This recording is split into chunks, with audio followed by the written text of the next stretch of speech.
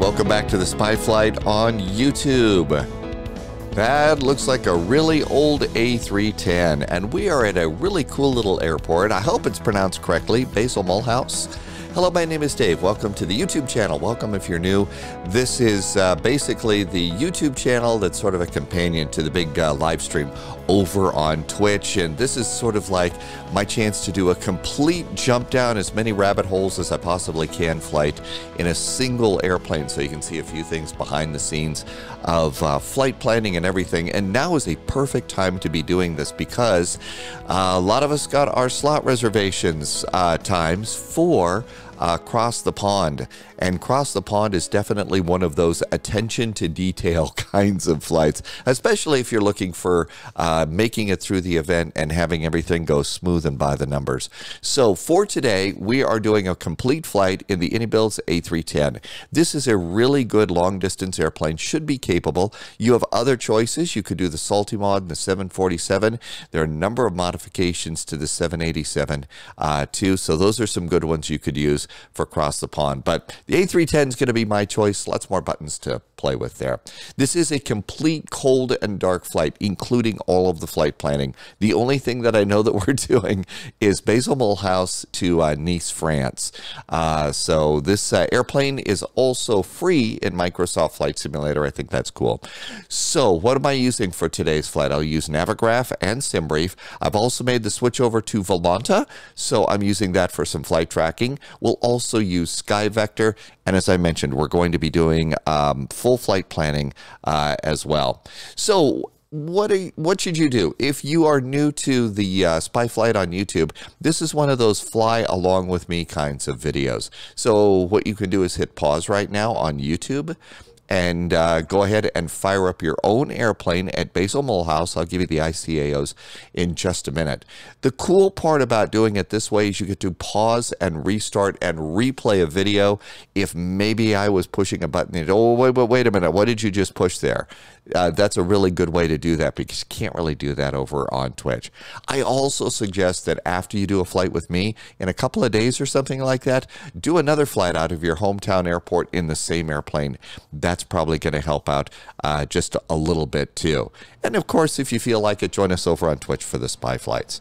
All right, enough yapping. Let's go ahead and start doing a little bit of flight planning and everything. So these are the things that the real world pilots are going to do long before they go out to the airplane. So let's go over here, and this is SkyVector. So over on SkyVector, I've gone, and I've even got a link in the description for SkyVector. And this is our basic route of flight. Basel-Mulhouse down to Nice, France. Looks like we're going to start off with some cloudy skies and go to sunny skies by the beach. I'm all about some sunny skies by the beach. Also, if you look in the description, you're going to see something that looks a little bit like this. This is what I call the flight strip. Okay, this is my little notepad of all the notes that I need. Now, the one that you're looking at right now is a little more filled out, so we're going to fill this out as we go along. And these are some of the things that you need to kind of keep in mind if you'd like to get through a Cross the Pond event and be smooth and by the numbers. You might notice that along with the departure and arrival airport, I have my gate number filled in, gate 20. It's good to know what gate you're at for their events like this. And then the other thing is my departure time. 13:35 Zulu. Now, obviously, this is YouTube, so for you, the weather and the time and all of that's going to be different, but 13:35 Zulu is my departure time that I've got for today's flight.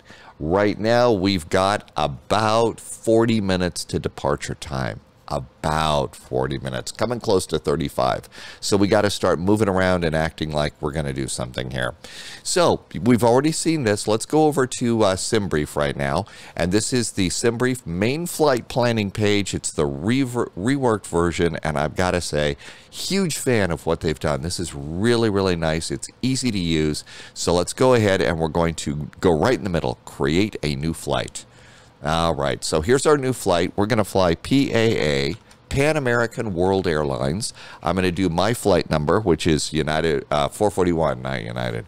But 441 is just the number that I've been using, and it's a lot easier. Time out for a quick rabbit hole. So let's say that you're not using your favorite flight number or something like that. What's a secret that you can use? I kid you not, real world pilots say this is what they use in the real cockpit. A sticky note and a Sharpie to write down their flight number. So while, real world pilots are still going to be flying for probably the same airlines, they don't need to remember that, oh, I'm flying for Speedbird today or United or something. They know that. But the number is going to change. And so this is a way to remember how your number is. And they stick it right on the control panel. So there is your secret weapon if you're going to have to do another flight plan. Okay, into that rabbit hole. Yeah, Pan American 441, our departure airport is going to be LFSB. LFSB. So, okay, now's the time for you to start plugging your data into.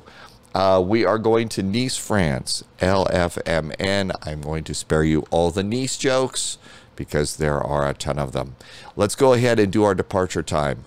And our departure time is already coming close to... SimBrief is already giving us our half-an-hour wake-up call. So 13:35 and apply. Now we're going to get our airframe. You can search by aircraft type or an airframe that you've already got set up. I've already got an A310 already set up for Pan Am, so that's just going to go and plug that in. If not, just go do aircraft type, A310, or whichever airplane you're flying, and that should work for you. I generally leave most of this alone. These airplanes don't do cost index, I don't think. You can do Mach 80 or Mach 0.79, Mach 0.8 and Mach 80, Mach 0.80. That's usually what I'm going to fly along at within this airplane.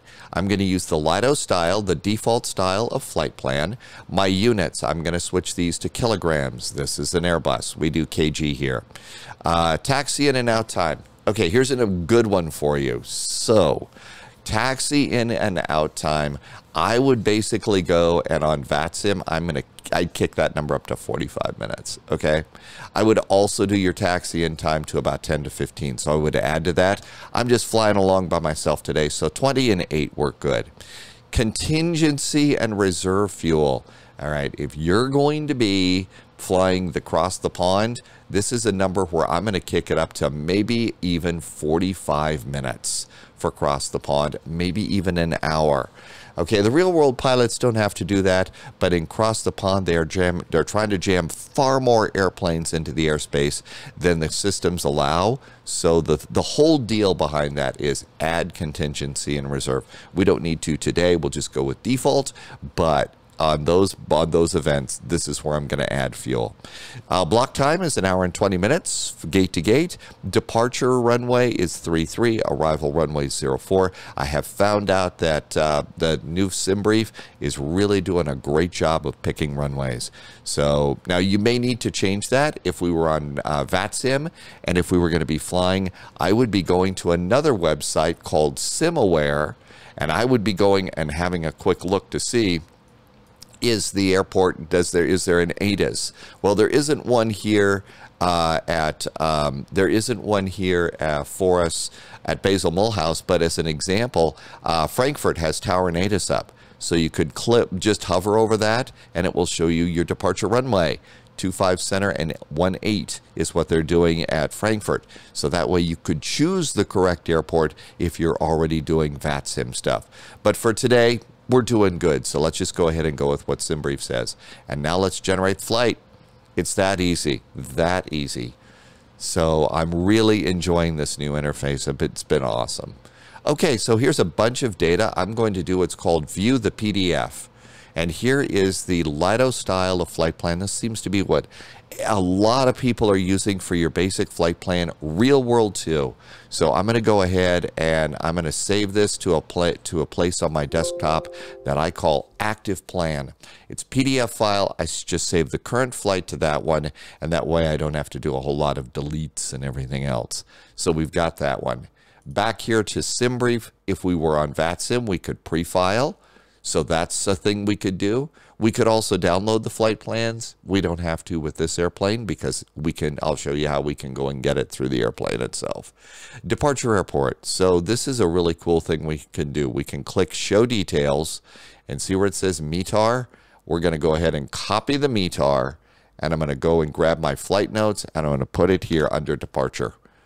Oh, that's really awesome. Now we could go and hide those details, and let's go to the arrival airport, Nice, and we can go ahead and, oh my gosh, look at that, copy the details and paste. This is so nice of them to be able to do that so that we can just go and plug the METARs right in there.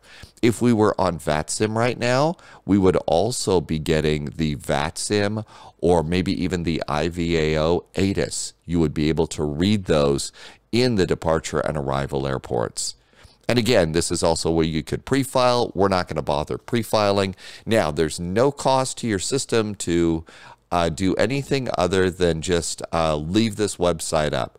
So I'm going to leave the website SimBrief. I'm going to leave the PDF over here, and I'm going to leave SkyVector. All those three I'm going to leave over and minimize them over on the other screen. Next thing we'll do is let's go and get that PDF I saved. And there is our PDF file. I'm also going to go and start plugging in a little bit of data out of this big flight plan. Now, this is me making a little bit of extra work for myself. I'm going to eventually try and get to a point where maybe I don't even need this anymore. But right now, I still need some flight notes, so there you go. First thing, cruise system. This is where you would get your cost index. In this case, CI. I'm going to go and replace the CI numbers with M80, Mach 8, Mach 0.8. Air distance is 449 miles. So there is our distance. I'm going to go 449, and I'm just going to go and start filling in some of the data that I'm using as far as the rabbit holes that I'm jumping down. So we have air distance. How about zero fuel weight? Going to need to know a zero fuel weight eventually. So let's come over here, and we're going to just replace those zeros too. Fuel. So 11559. Control C. And this is, again, this is just the way that I go and plan a flight. I also keep everything pretty on this little notepad here. I put all of this data in the notepad because it just makes life so much easier, and I can type in and out of the notepad. Right now I'm cheap. I'm a live streamer trying to survive, so I can't annotate my I can't afford to annotate PDFs right now, so maybe someday. The only other thing we're going to do is we do have a step climb, and our top climb is going to be flight level 190, so 19, and those are the things that I take off of page 1. Next page. This is going to give me my alternate, which is LFLL, and I'm going to drop this down here, LFLL. Now it's going to give me my complete route, and I'm going to go and take my complete route. I'm going to put this over here in this box. And this also puts in a hard return. So I'm also going to just go and click that up there. And there's my route. Stuff's coming together here. So this is what we need. Let's go to the last page and some of the last data that I'm going to grab. It's going to be an hour and 20 minutes. So again, this is probably a little bit too much work in some cases. So that's why I'm hopefully when I can start annotating PDFs and stuff like that, I'm going to probably start eliminating this. 216, we have 216 brave souls flying with us today. Our cargo for today is going to be 5.4. There we go. And as you can see, things are slowly coming together. The last thing that I'll do is grab departure and arrival times. I'm not going to make you sit here and watch me do all of them, but these are our departure and arrival times that I will go. And usually I will fill the whole thing out. Like I said, I'm not going to make you see all of that today. This is not all about cutting and pasting. And there it is. My flight data is now all set. So I'm going to put that over on the other screen, and I'm going to hit save. Let's go ahead and minimize that, and it's time to go and do charts. Here is also the new Navigraph. They've really done a lot of improvements in Navigraph right now. Out freaking standing. Let's go ahead and do flights, and we're going to import the flight from SimBrief. This is what we call building up your stack of charts. In the old days, the pilots had a stack of aviation charts in the order that they needed it. Okay, so we're not using paper charts anymore, but I'm going to stack up all of my data along the bottom here in the order that I need it. Now, you can automatically sync. The sync doesn't always work perfectly for you, so I just choose to do this myself. That way, I also have the opportunity to familiarize myself with the route. And that's a real help, especially if you're going to be on a big VATSIM event. So let's start off with Basel-Mulhouse. We're going to go to charts. We're going to go to taxi. And let's go and see. And the first thing I need is parking stands. So I'm going to put the little pinpoint, do the little thumbtack. And if you look in here, there are parking stands. And you can see we're at gate 20. Outstanding. Next thing I need is an airport route. And there is my airport route map as I slowly build this. There we are with the airport. Our departure is going to be the Lommel 7 November. So over on SIDS, what I will do is I will just do 7N. And that's going to really cut down the list of departures. So we've got there up there's Lommel right there. So that's how an easy way to find. And, you know, there's some airports that have like 2 columns of SIDS and stars. So this just makes your life a little easier. And as you can see, there is our departure right there. And so we're going to take off. We're going to make a little bit of a turn. We're going to come out there, and we're going to exit at Torpa. So this is our departure out of Basel-Mulhouse. And so this way you get to go and have a look at certain things. Do we have any altitudes? Yes, you got to be above 1,900 feet before we make the turn.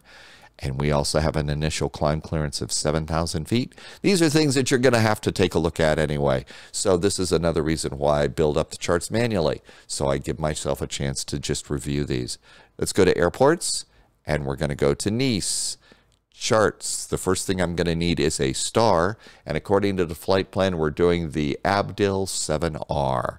So in filter, 7R, and it looks like they're all a 7R, okay? So they're not that many, and sometimes, you know, searches don't, you know, work well, but 90% of the time they do. Here is Abdil 7R, so it's right at the top. And so we're going to just look at this. I'm also going to pin it there. We're going to come in via the Abdil checkpoint. We're going to come down here. We got to be below 16,000 at Amphu. We have a slowdown at Tipik to 250 knots below flight level 120. And this is going to put us out at the initial approach fix of the MUS, non-directional beacon right here. So let's go to the approach page. And we are coming in on runway 04 right. So 04 right is an ILS, and this is the final approach fix. So usually that means that there's going to be an initial approach. So let's see what this does. Does this pick us up at MUS? This one doesn't pick us up at MUS very well. So this is final approach for the ILS. There's an RNAV, there's minimums. Do we have, initial approach all runways? See, some of these airports are tricky like that. And let's see, what does this do? At MUS, so here we are at MUS. We're supposed to exit MUS on a heading of 090 degrees. Okay, so I'm going to save that. And now we'll go up here to 04 right. And now we can get the final approach. So there is not going to be the initial approach is just going to have us do 090, and then we'll intercept the localizer and come on in here. Our platform altitude is 4,000 feet.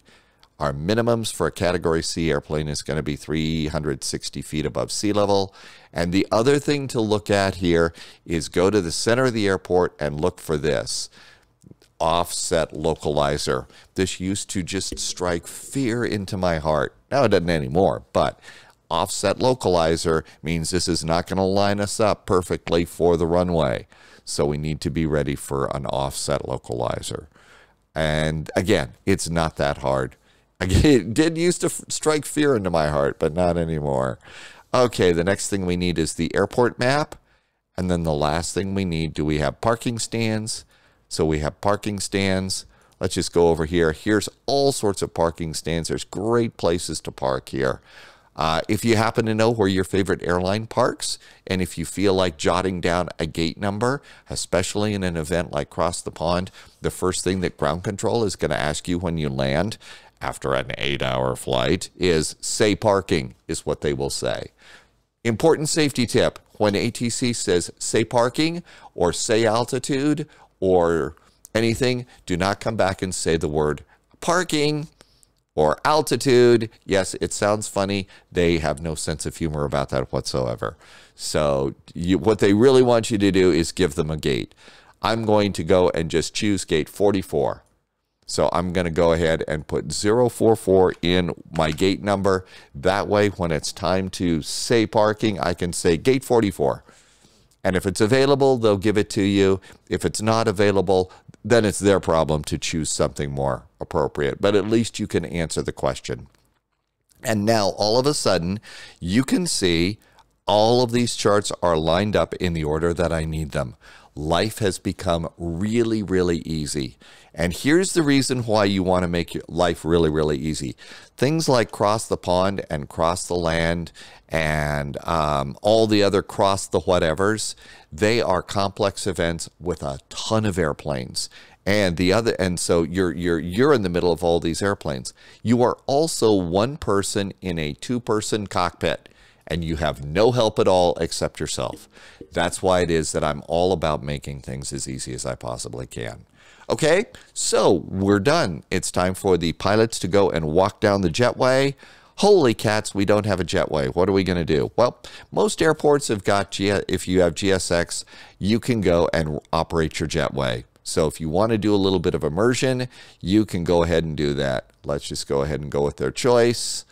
And now we're going to get ourselves a jetway. And if you don't hear anything, it's probably because your sounds are down like mine are.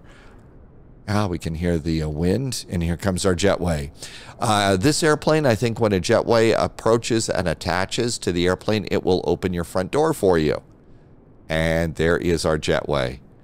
And one of the cool things about this, the European jetways, is they have clear sides, so you can look and see the cool stuff. Come on, American jetways, don't make us look at a metal wall. I know, it's all about security, but there you go. So let's go ahead and hop in the best seat in the house. Last little flight sim thing I'm going to do before, actually two things. First of all, your flight tracker. Don't forget to activate your flight tracker. So here's Volanta. I'm going to add the flight plan, import from SimBrief. All of these things should be connected. And then if you zoom in here, you can see, my flight plan is all set up. And now from here on out, I don't have to do anything else with Volanta. I'm going to move it to the other screen. I'm going to minimize it, and life is perfect. Okay, and then the last little flight simmer thing that I'm going to do is kind of go down and move my camera view like this. And I'm going to grab the stick, move it forward, move it back, right, left. I'm going to twist my stick. You can see as I twist it, my stick is getting noisy.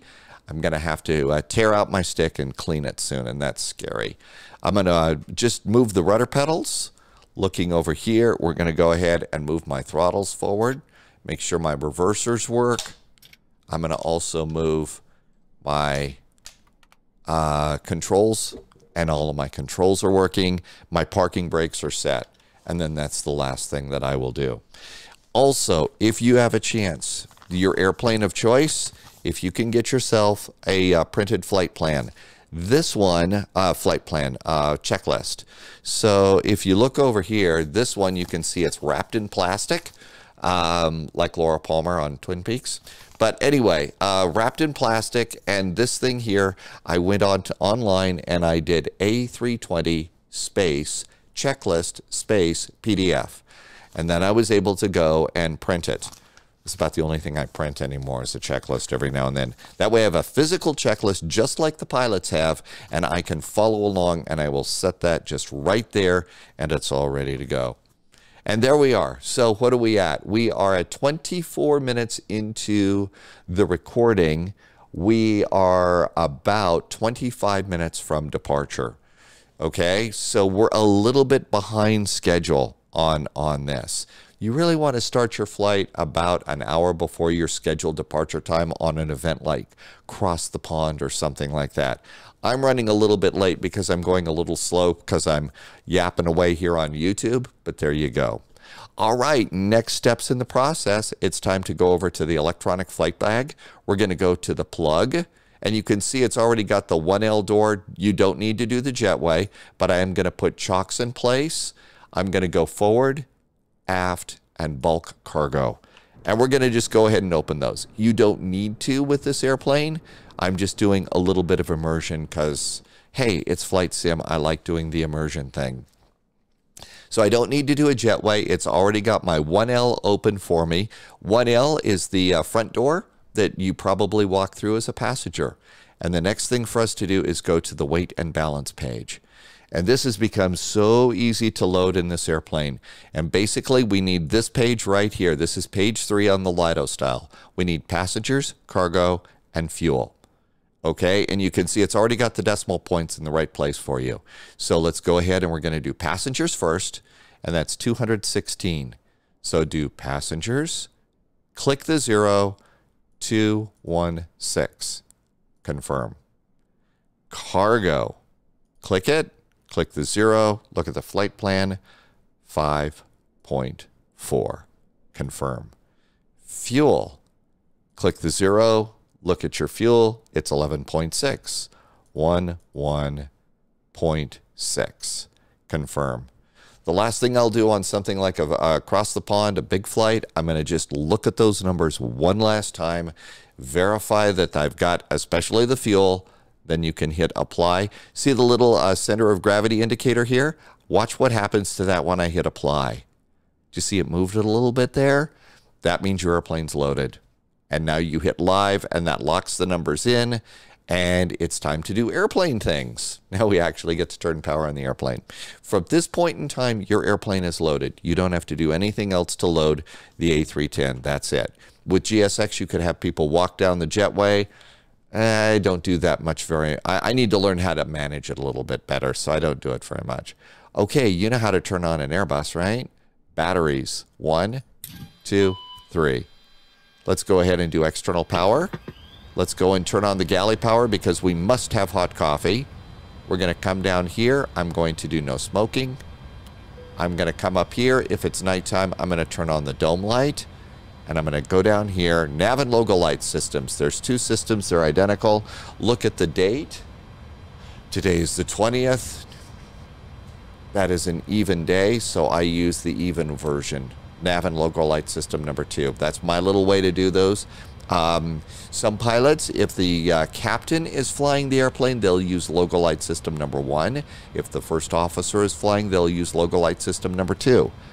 Nav and logo. And what we've done is we've turned the little lights on the wingtips. So the wingtip lights are now on. You can see the red over there, and it should also have the white light on the tail.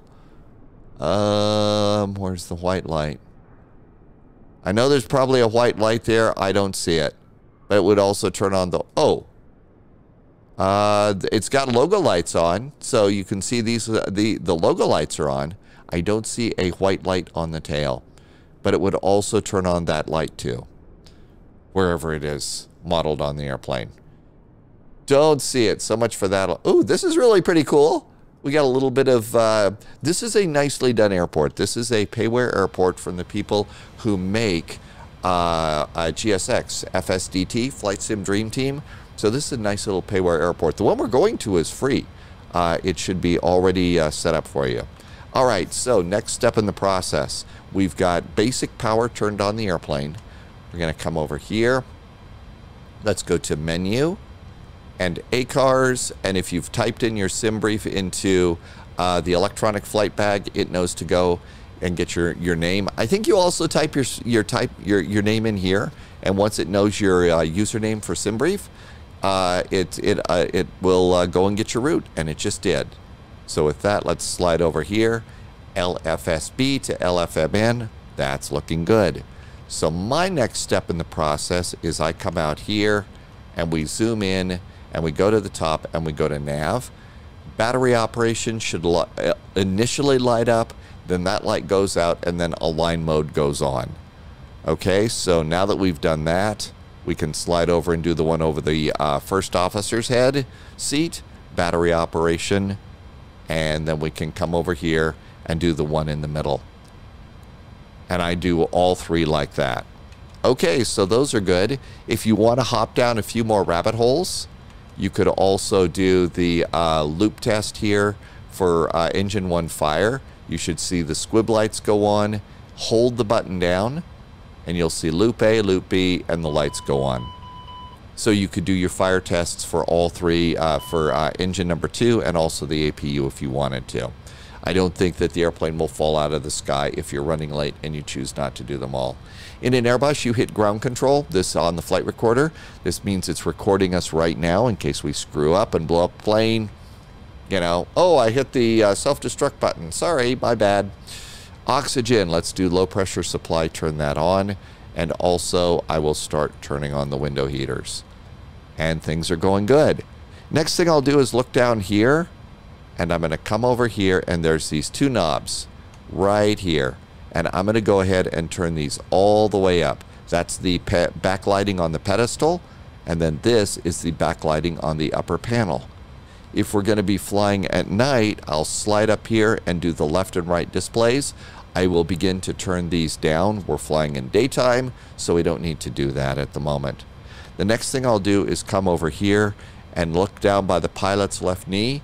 Here is integrated lighting for the pilot. If it's going to be nighttime, I'll also do about 2 clicks on the flood switch.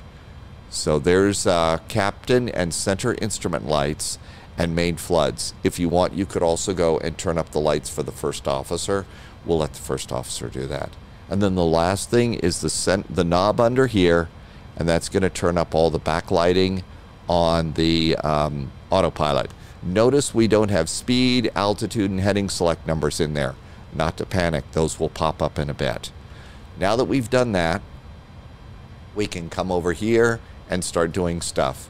First thing is hit the, it says Align IRS.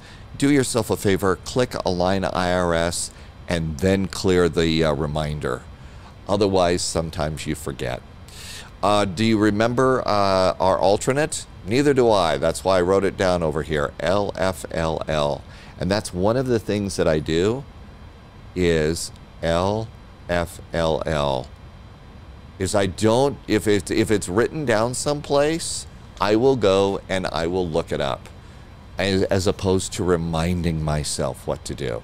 Okay, I just do that. And I think the real pilots do it that way too.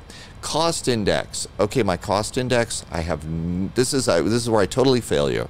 I have no idea what to put in there. I just put in 60 because I don't think these old airplanes had cost index. At least not according to my flight plan, not my flight planner. So, you know, we didn't get a cost index. We're going at Mach 8, 0. So I just put in 60 and it doesn't bother me.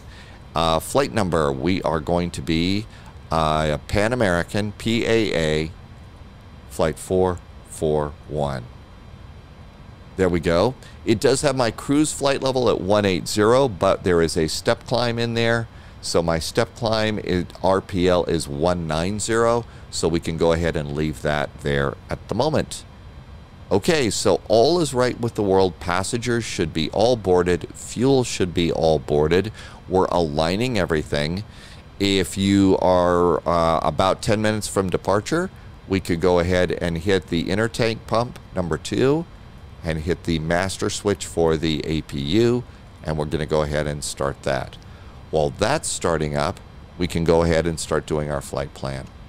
So there we go. Let's do F plan and LFSB and SID, and we know we're going to be departing thanks to looking at our flight plan and our flight notes off of runway 33. Again, I'm not trusting my memory with this sort of thing. We're doing the Lummel 7 November, Lumi 7N. There you go. There's a LASA up here too. You want Lumi 7N. Don't be fooled. Some of those can be awfully tricky because they look very similar. Insert, excuse me. And then there's our flight plan. There's top of climb. There's Lummel, Torpa, it should be LOL if it's my flight. RLP. RLP, recognize this one here? That's our step climb, flight level 190. So we need to be prepared to do a step climb there. DJL, Bobsy, Danbo, LSC, Luxem, Abdil. Oh, top of descent, Abdil. Hey, we're coming to the end. See where it says LFMN? Let's go ahead and already plug in what data we have. We are expecting the ILS for runway 4 right. 4 right. We are doing the Abdil 7 Romeo. Abby DI Alba. Ooh. Let's go and look at the actual chart. Sometimes this is a little weird. ABDI. We're doing Abdil, so ABDI 7R. ABD, this is the one. So when they're really close, do yourself a favor and just make sure you're set. Now it says MUS. We do know that we're going to come out at MUS, and all of that is good. Let's insert that. Nav accuracy has been upgraded. Let's clear that. GPS primary is set. That's good too. And all of these numbers are starting to come together. Let's go back over here to the init page.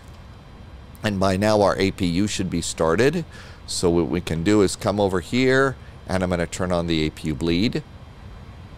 You'll hear some more fans starting to pick up. And you'll also hear the APU is going outside the airplane. Hey, things are slowly coming together. We're almost ready to go. Now let's go ahead and do a page that I used to forget all the time, but in all Airbuses, it's called the init page B page. And you can tell that there's a second page here on the old bus here, because it's on the init page. You see the little arrow to the right. That means we can go and do next page. And we're going to fill out 3 pieces of information here. We're going to do our zero fuel weight, our center of gravity, and block fuel. Okay? First slop, zero fuel weight. We get that over here, and it's right here on the weight and balance page of the electronic flight bag. ZFW should be 102.8. It should be relatively close to your zero fuel weight here. So there's our zero fuel, 102,680. These are not going to be exact, see it's an estimate. So go with the exact number that you have on the electronic flight bag. 102.8 is the number we need. So let's come on down here, and we're going to go 102.8. And then we'll come in here and put it to ZFW. Next, we got to go back here and get a center of gravity, and that's the number down here underneath the little airplane, 25.8. So 25.8 to 5.8 is our center of gravity, and that goes right in here, ZFWCG.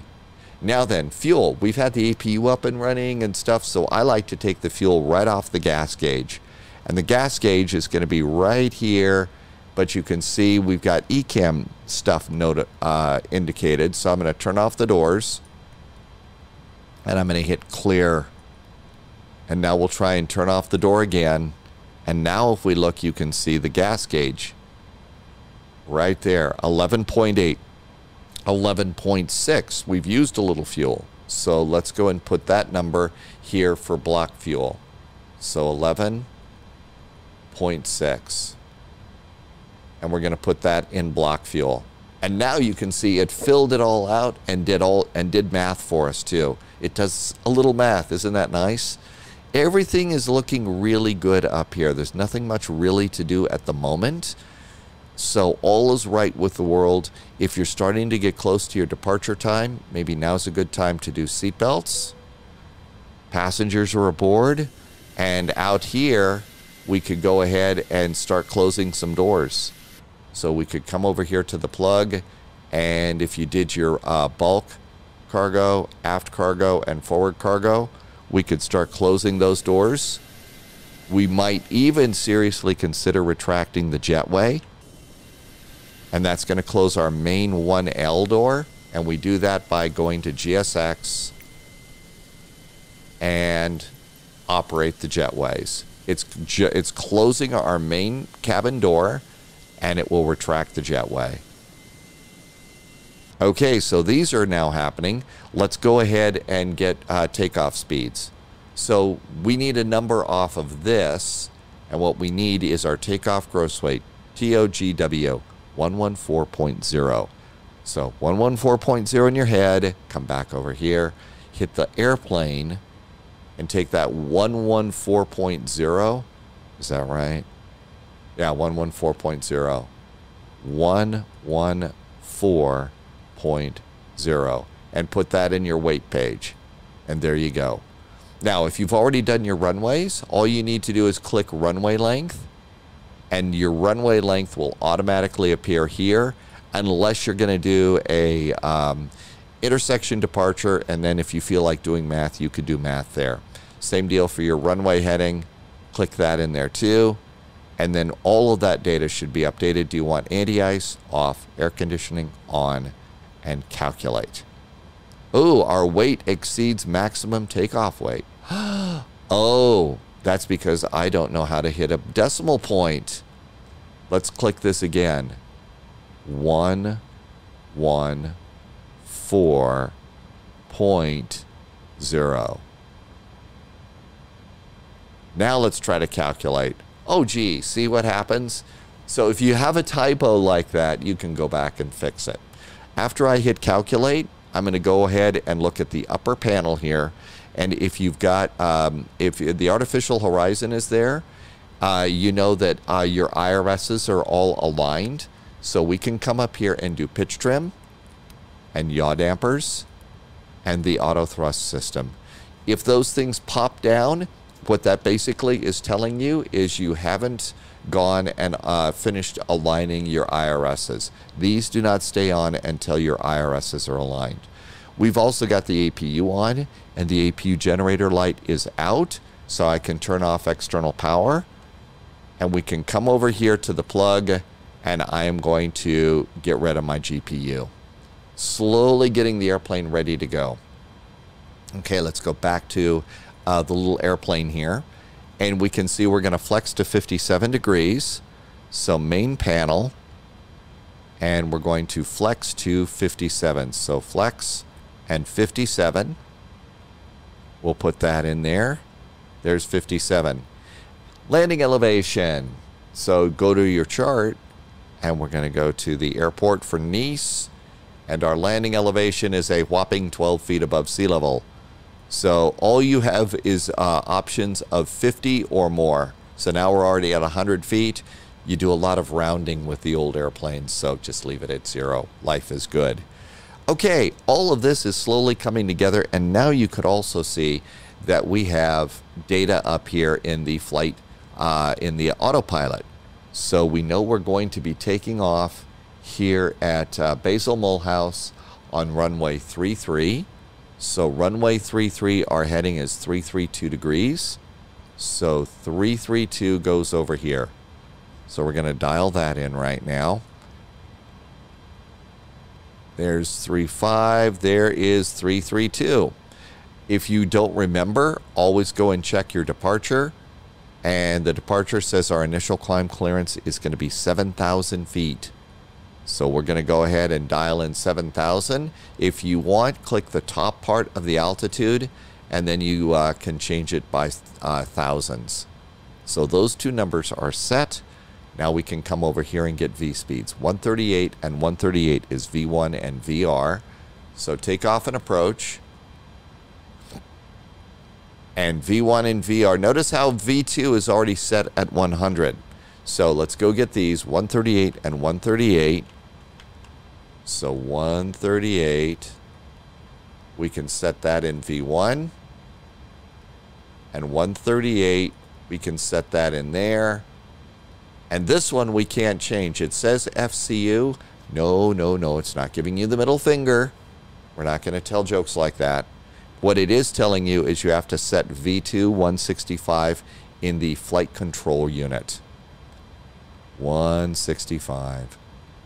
So there we go. And now all of this is set up and ready to go. It's time to get a pushback truck. So let's go back to GSX. And we're going to go down here and prepare for pushback and departure. As we look over here, let's go to the little plug. And is there anything still enunciated? Yes, chocks are. Our parking brakes set? They are. I'm going to go and pull my chocks. And let's see. By now you can see there's our crew chief. Hi, crew chief. Hello, Captain. We are ready for pushback. Well, hello. We're ready for pushback. Convenient the way that is. While they're doing that, grab your printed checklist and let's do the before start checks. Our cockpit prep is done. Passenger signs are on. Fuel quantity verified 11.6. There is an important number, especially for long-haul flights. It's TOF fuel. Bypass pin inserted. TOF fuel says 1116. Look down here. We're at 1116. We're really close to our takeoff fuel line. So we probably should have added a little bit more. I've had the APU running. Navigation is set. Landing elevation is set. Altimeters, haven't set those. Those are 1022. So let's see. Oh, it wants us to make a choice here. So let's see. We're going to go to runway 33. So we want nose to the right, tail to the left. Nose right, tail left. Okay. Locking gear. So while they're locking the gear, our altimeter is 1022. 1022. I did not add any extra fuel. I am right on the line as far as takeoff fuel right now. 116. Very close to the line. If we were on VATSIM, if we're on a long haul, I would have added a ton of extra fuel. But right now, obviously, we're pretty close. Now, we'll catch up once we get in the air. We'll catch up when we get in the air, but there you go. Okay, last little bits of the checklist. Windows and doors are closed. The beacon is not on, so the beacon is now on. The parking brake is now set, and we're ready to release the parking brake. Parking brake is released. Commencing push. All engines clear. Start at will. All right, time to start up the airplane. And if you've got a couple of cabin views, you can look outside. And we can go ahead and start the airplane. All right, let's get the rest of our fuel pumps on.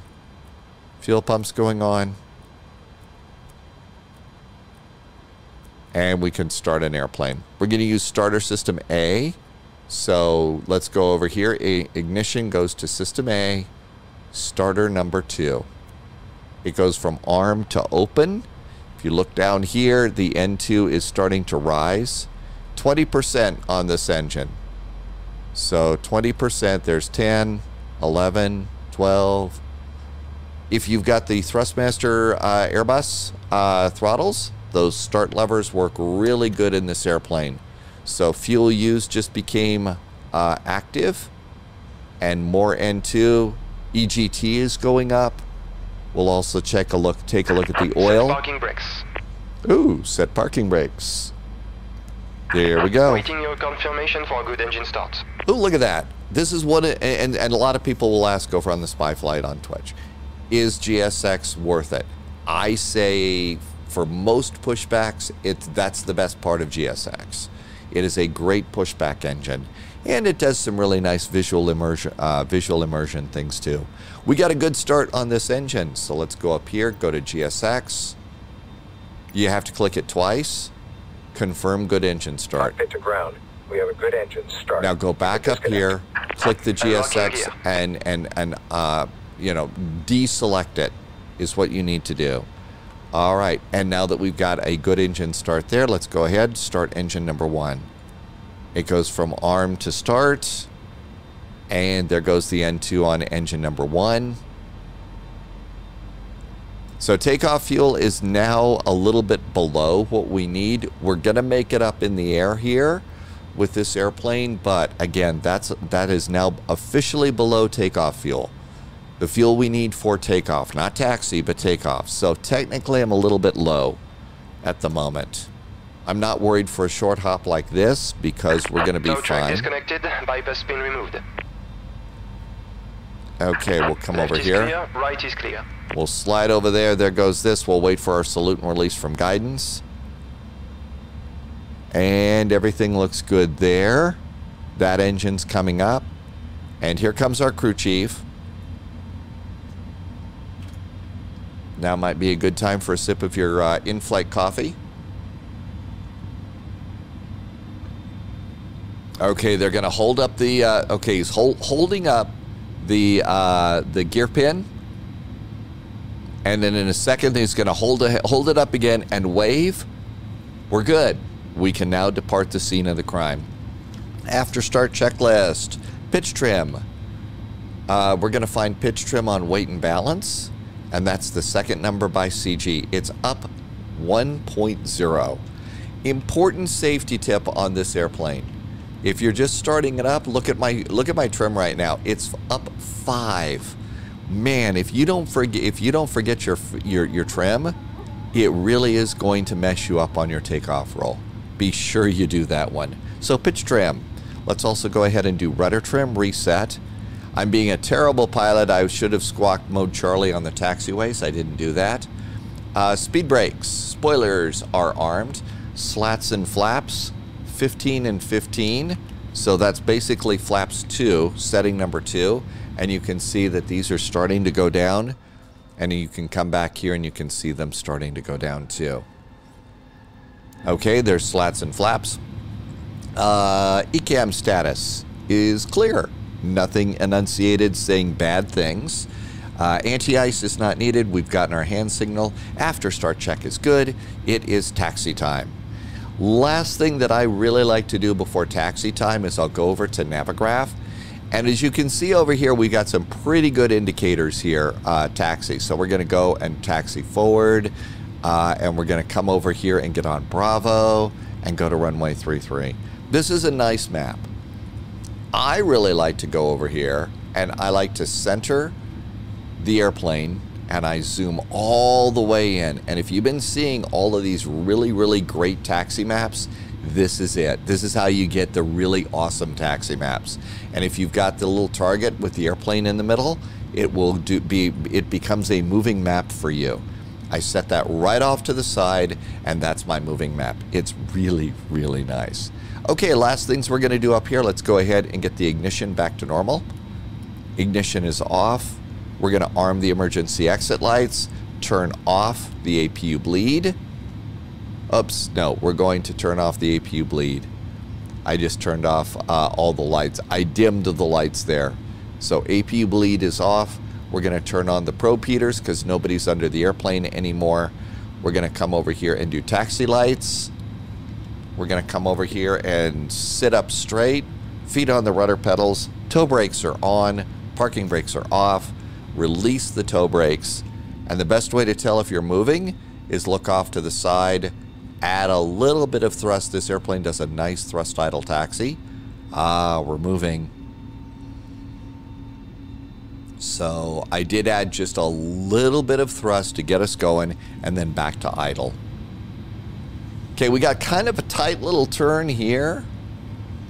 I'm going to go ahead and go out just a little bit. We're going to go forward a bit.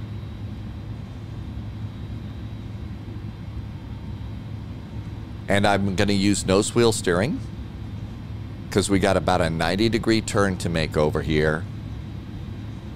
If we were on VATSIM, of course, we would not be choosing our own taxi path. They would tell us which way to go. I just feel like this one is a little bit wider than the other one. So this would be better for a wide body. And we'll look over here. Is there another airplane? Even if you're not flying on VATSIM, you know, look for other airplanes. And we'll start our turn around here. Gently does it, for sure. I was talking a little bit about taxi speeds and stuff. It seems painfully slow, but this is a big jet in a really tight area. So I really am not doing IndyCar racing on these turns.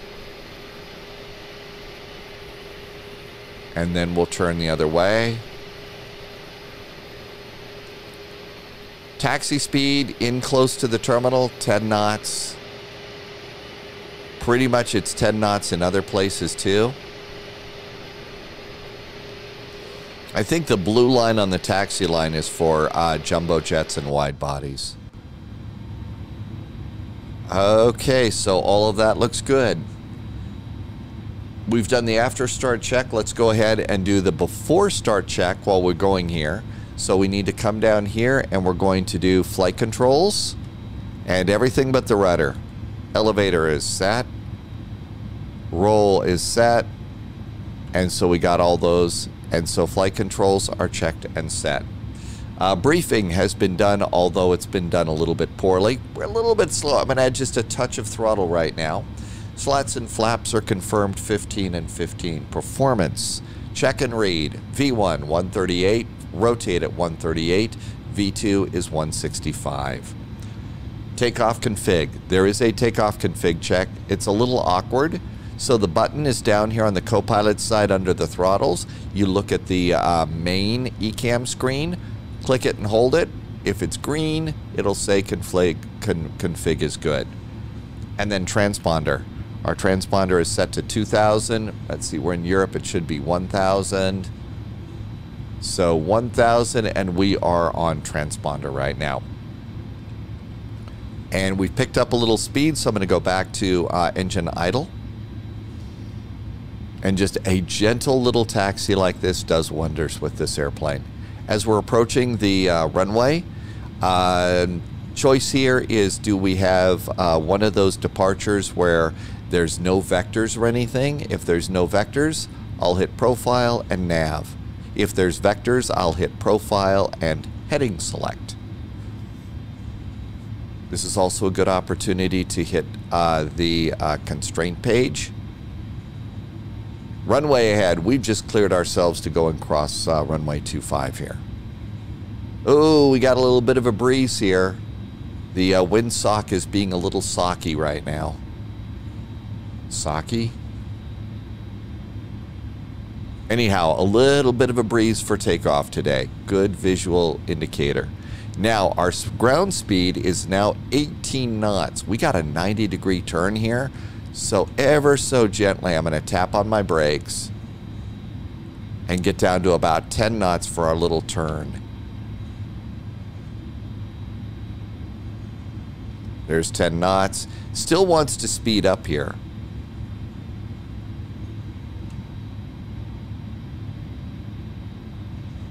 ATC is just called. We are cleared to line up and wait. So let's go and do strobes. On. And I'm going to drop the landing lights out of the bottom of the airplane. I'm not going to turn it on. Final takeoff checklist. Below the line, cabin is secured. TCAS goes to Terra. TCAS is on. And packs are on. Ignition is not needed. Anti-ice is off. We are clear to go. Checklist is done. Out we go here. So we're cleared to line up and wait on runway 33. At this point in time, over here on this, I will start zooming this out a little bit and slide it over. And then come back here. Runway ahead. 33. Perfect. We are taxiing at about 7 knots right now. If you look outside the airplane, I mean, this is kind of what it looks like as a passenger, right? So there's our runway ahead. We have strobes flashing. We're all ready to go. There's our little turn there, so we can start doing a little bit of a turn like this. Taxi skills while you're in a passenger seat are very important for a flight simmer.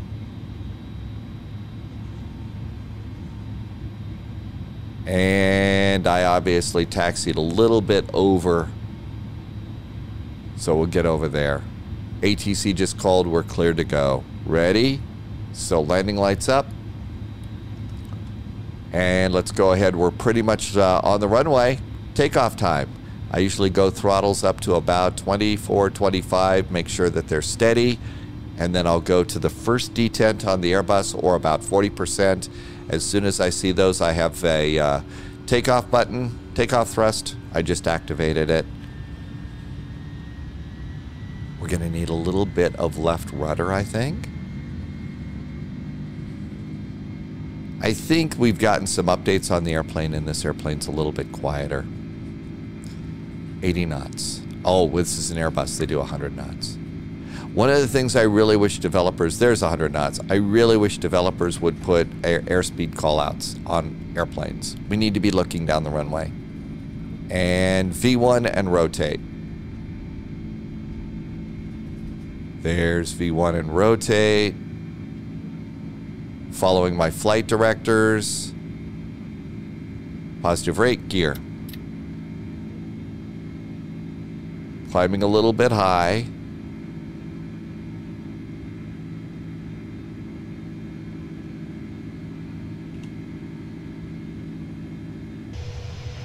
A nice departure, gears going up.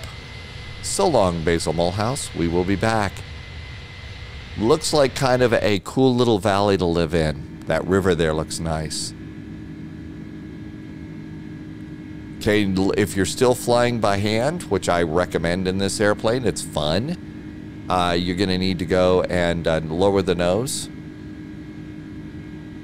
because this automatically goes to climb power for you. Still flying the flight directors here. We're about ready to make a turn to the left, though. Climbing a little bit too steeply. But you can see the flight director slightly off to the side. And eventually it should start our turn here in just a little bit. Generally, as we're... Okay, there goes the flight director. Start our turn. Start our turn. And an incredible view outside the airplane. Wow. Up. Not climbing fast enough. Hey, flaps up. Flaps 15 and 0. We're starting our acceleration. Passing 5,000 feet, ATC has said we're cleared up to 17,000 feet. And flaps up. Not climbing fast enough. Watch my flight directors. Oh my goodness. Oh, we're also a little bit off that line too. Got some clouds ahead. Should have been a good pilot. Temperature outside the airplane. Up, roll out.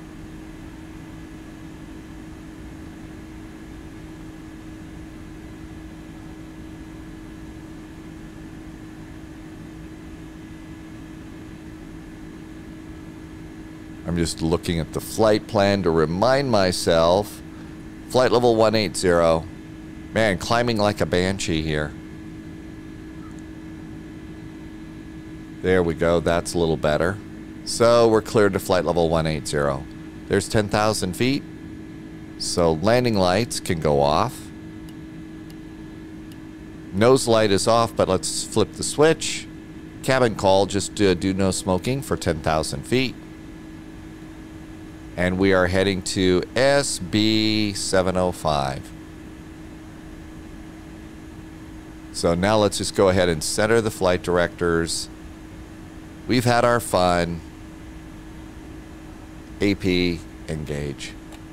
There we go. Let the AP go and do its thing. And we get to look outside. Speed brakes are not needed. Disarmed. Landing gear. This is older Airbus. The older buses, there is a neutral position. So neutral. In a Boeing, it's off. Neutral here. Let's see. Transition altitude out here. Didn't check that. 7,000 feet. So we've passed transition. Let's go ahead and do standard altimeter. Speed is now coming up. And the airplane's being a very good airplane. We could do the after takeoff and climb checklist. So slats and flaps are up. Landing gear is up and neutral. Packs are on. Altimeters are set.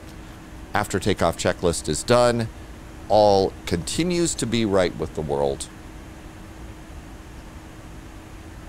And if you've got your moving map set, you slowly start zooming it out.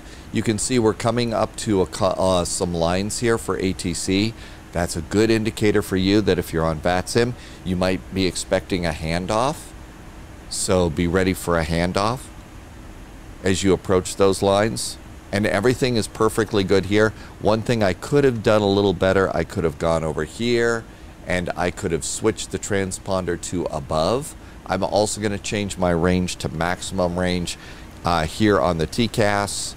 So now we're at 12 miles and I'm looking above the airplane as we climb. And oh my gosh, we have sunny skies ahead as we head to the sunny beaches of Nice. And here is our turn. Always fun to come out here and do a wing view as you're making a turn. Views are always really pretty good. We've got a couple of bounces out there right now, passing 16,000 feet. Now remember, we did have a step climb today. So our step climb is to flight level 190 at RLP. So we can come over here and let's do flight plan. RLP is when we're going to go to flight level 190.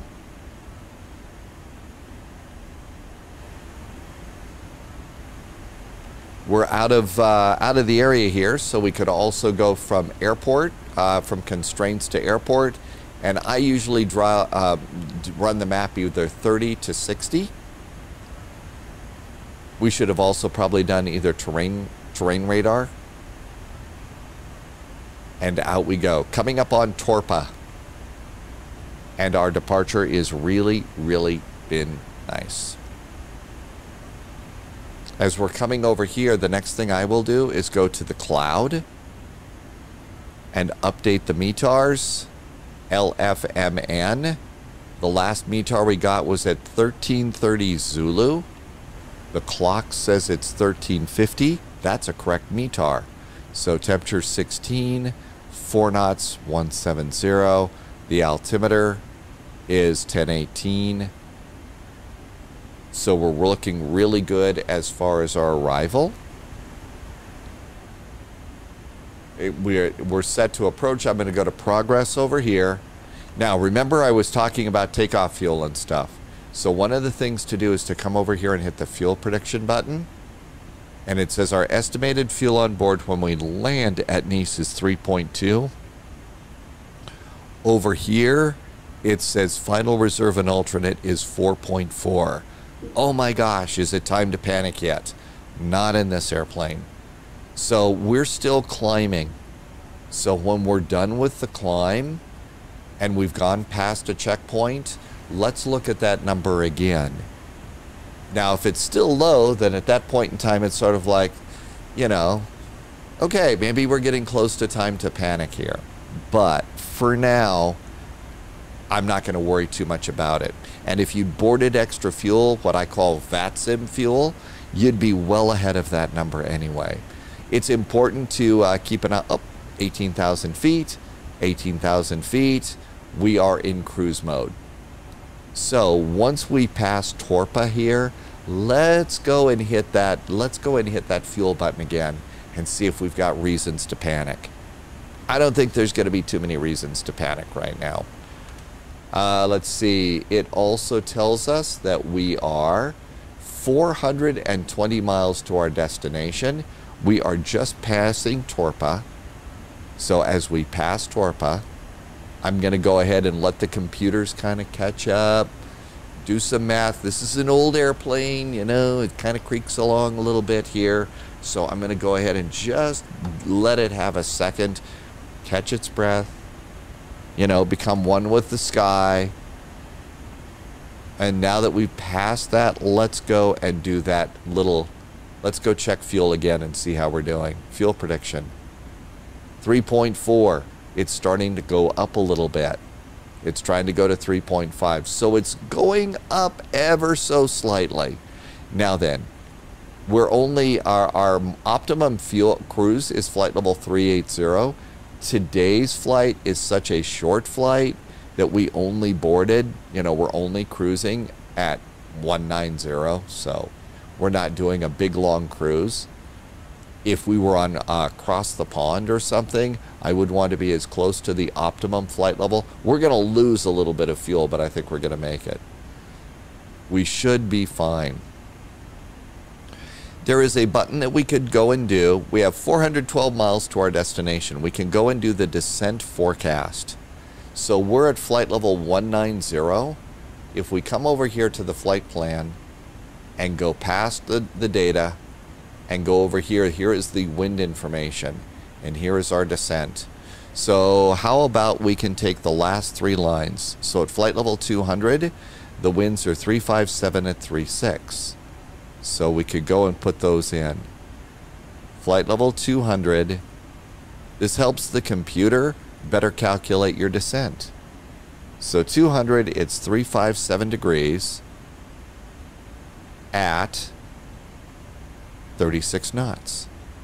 So we'll put that at the top. The next one we can choose is 150. 150. Whoops, got to hit the 5 before the 0. 150. Be sure to do the slashes. The winds now are 006 at 27 knots. And then the lowest one we have is flight level 100 slash the winds are 011 and they are at 9 knots. Not that big bad windy. As for winds at the airport, we can come over here. It's 170 at 4. So 170 at 4 knots. And now we've gone and done our descent forecast. We can go back to progress, and all seems to be good there. Let's see, we are now going to Respo. So we are now going to the Respo checklist checkpoint. Remember, we're going to step climb to flight level 190 at RLP. So after Respo, as we get to RLP, we'll climb to flight level 190. We also will need to go in and change on the init page our cruise altitude to 190 at that point. And now we're just kind of cruising here. So if this is the first time that you've done one of the YouTube videos, generally what I do is once I get to cruise, what I will do is stop the video. It's kind of early in the morning for me, so I'll go over, grab a second cup of coffee, and then when we get to, if we look over on the flight plan, you'll see as we go down, it says top of descent. Top of descent. It's supposed to happen at 14:43 Zulu time on the airplane. So over here, I might make the map a little bit bigger to 60 miles. And when top of descent starts to show up here, when that top of descent hockey stick is between 60 and 40 miles. So what I do is I stop recording the video so that you don't have to sit here and listen to me mindlessly yak. You get to sit, grab yourself a little coffee, look out the window. The scenery is mostly spectacular. It certainly isn't that way today because of the clouds, but you get to enjoy the airplane for a little bit. And then when your top of descent hockey stick gets between the 60 miles and 40, start your video again, and we'll start doing our preparations for landing. And that's kind of how I usually do these, so you don't have to sit and, like I said, sit and listen to mindless chatter. So between 60 and 40 miles, start your video back up then.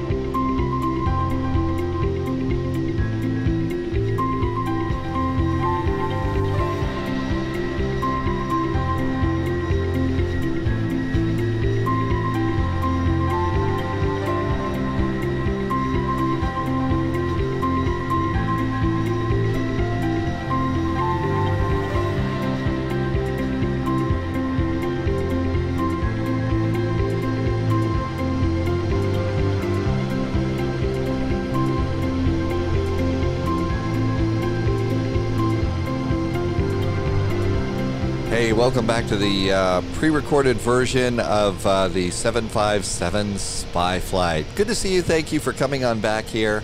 Okay, so there is a difference if you are a live streamer or a YouTube content creator. Special update here. There's a difference between the live button on Twitch and the record button here on the YouTube videos. I thought I'd run into a problem. I didn't run into a problem, but I started recording, and I thought I started recording, but instead I hit the live button on Twitch. So if you happen to be watching Twitch and all of a sudden you saw the spy flight pop up and me confessing to being a total idiot, it's because I hit the wrong button. So I'm going to maybe change the stream deck and have them look a little bit different or something like that. It was a little bit embarrassing for sure. Anyhow, we are just getting ready to come on in here. I did think that I had a problem and I started my descent way too soon. I've since recovered. My fuel has recovered too, which I was really pretty surprised about. So my fuel is at 3.0. We've got enough fuel to make it, so that's good news over there. Over here, I also have gone and I put LFMN here on my bearing and distance. This is just another indicator to show you what, if we had to fly right to the airport, how do we do it? Well, 130 for 121 miles. We're 165 miles left to go here. The descent forecast is good. There is one thing that I have neglected to do, and that's put in the ILS. This airplane, you have to put it in manually. So the ILS is 110.7. So we're going to go 110.7. This radio tunes awfully quickly. There we go. Our inbound course is going to be 041 degrees. So 041, and that's this here. So ILS, don't be confused by the VORs on either side. So 041, 23041. And then minimums for our landing today are going to be, for a Category C airplane, 360. We are Category 3, so 360 goes over here. Takeoff and approach. So 360 goes up here. MDA goes right there. All of that's good. Let's go back to progress over here, and down we go. We have a top of descent hockey stick showing up here. It's 60 miles. So we are 60 miles away.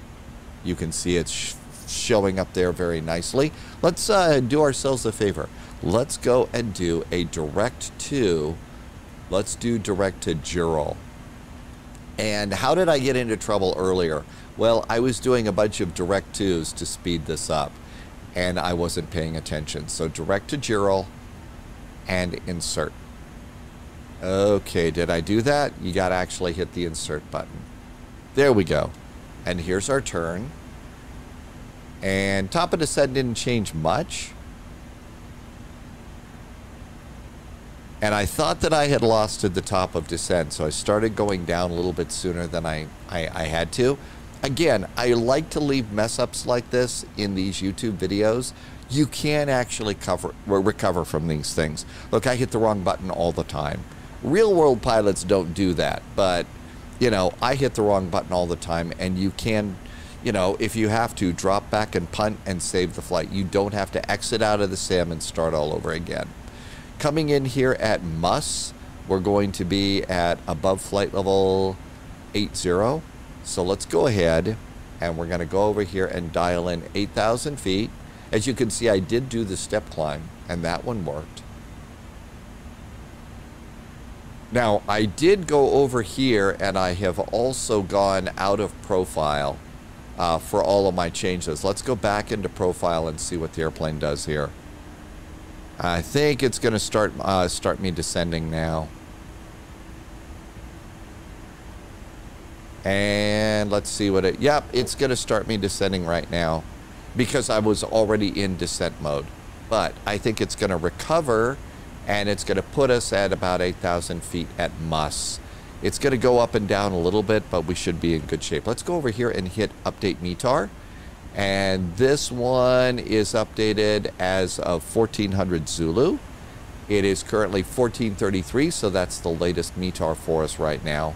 And we'll just start our descent a little bit early. I think we should, it'll hit the profile just fine. As we get lower, though, we'll have to take, clean it all up. Let's also hit the top of the heading select button. There we go. Yeah, I'm going to have to change my buttons down here on Stream Deck. I'm going to make the Go Live button a little bit different so that doesn't happen again. Yeah, okay. I may have to put something stronger in the coffee cup a little bit later on to deal with that little bit of humiliation. But those are things that happen if you are going to create content on YouTube, live stream on Twitch, or do anything other than, you know, stay hidden in the back of the closet, which is where I want to go about now. Ah, coffee. That makes stuff feel better. Let's go on up here and let's do seatbelts. We did turn seatbelts off earlier. I also neglected to, I guess I neglected to do the APU.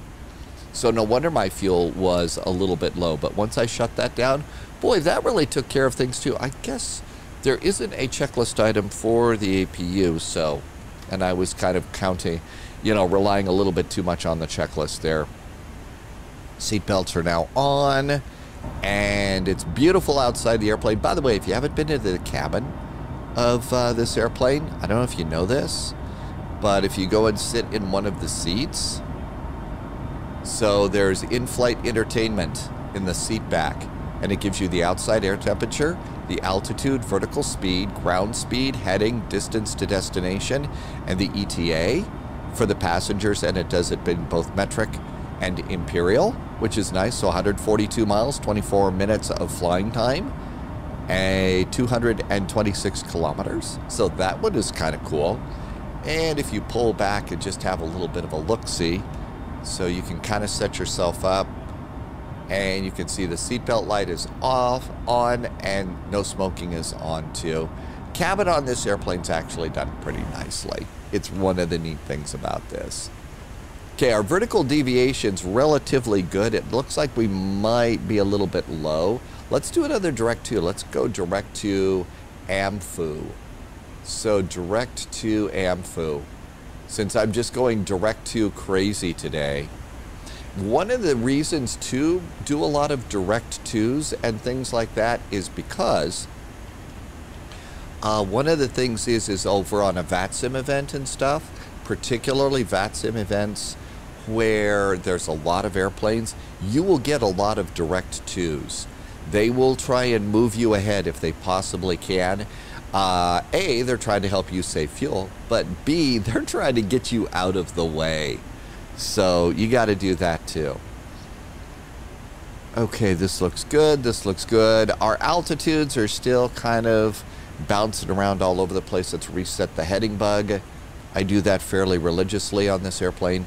And part of the reason is as we get closer and closer, instead of relying on profile for the descent, I generally will take it out of profile and do level change and manage my own speed, which is what the real pilots say they do too. In fact, why don't we do that now? Because we're going to be a little low. So level change. And I'm going to reduce my speed to about 320. And I'm going to reduce my rate of descent to about -400 feet per minute, because we're supposed to be below 1600, below 1200. But you saw the little arc there. That little arc was going to put us. I wanted to put that little the little banana a little bit closer to the approach. And we do have some slightly gusty winds, so it's a little bouncy here. So I kind of wanted to be a little bit more of a control freak on our descent. We're actually a little low at the moment, so I kind of wanted to catch that up a bit. Part of the reason, there's some hills around around Nice, and so I didn't want to be low on the descent. I wanted to be closer to it. And clearly, profile was not going to do the trick. So we're going to do this. Let's also go ahead and turn on terrain radar. There are some hills here, and we need to be ready for hill avoidance. We don't want to hit there. Okay, so you can see now the little banana line is, well, it's kind of all over the place, but it's getting closer. We're going to definitely below, so let's go at about 500 feet per minute and see how that works for us. We're at 320 knots. We'll also, we can see we've showed up here too. And we're kind of off the course heading because, again, we did a direct to. So let's see, we have airspeeds to worry about. We need to worry about 250 knots at Tippik. So maybe what we'll also do is I'm going to go from 320. I'm going to go to 310. It's also, particularly on a flight like this, we're not on VATSIM, we're not on multiplayer. You know, one of the things you can do is actually experiment like this. This is a great way to learn a little bit about your airplane. Clearly, I should experiment with my Go Live button a little bit. That might help out a lot. That would be a good thing for me to do, is experiment. Yes. Okay, one of the things that you do in Airbuses is you do keep an eye on the brake accumulator pressure. Make sure it's kind of close to the green zone. If you, especially as we start to get into the world of failures and stuff like that, that will be an important thing to do. Okay, it looks like we're going to be above 8,000 feet at Muss just fine. So our descent is actually a little bit better. We're still a little low at the moment, but I'm not going to stress too much. We have to be above below flight level 160 coming up here at Amphu. I think we might want to go ahead and go to 60 miles. So here's Amphu. We're going to be below 16. We don't have any aboves here at the moment, and we have a 250 knot speed restriction at Tippik. So that's good too. All is right with the world. We can go back over here to progress. Let's see how my fuel is, just because it's good to check. We are going to have 3.3 in the tanks when we land. Again, the flight plan, I think, was 3.7. Oh, no, not even close, 4.4. So we are actually going to be below final reserve and alternate on this one. Technically, that's not good. I did a little bit of a deviation from the flight plan, took off a little bit low. So, boy, I'm just a flying violation today. But you can still have fun with Microsoft Flight Simulator and be a flying, you know, I will have a phone number to call when I get on the ground. Oh, can't wait for that. Man, yes, the flying violations department will be breaking down the door any moment right now. Boy, understand that you've been taken off without enough fuel. We're going to have to take you down for question. We also understand you don't know the difference between record and live. Son, you are in such big trouble. Oh, boy. Yeah, I think today is going to be requiring adult beverage. Sit out on the back porch. Enjoy some sunshine today. We're definitely going to need a little bit of that. Okay, 12,000. We're doing still pretty good. We have to be below 12,000 feet at Tippik. We're well within the constraints of all of this. Now, we do see some hills beginning to get a little bit higher. I'm going to reduce this to 400 feet per minute.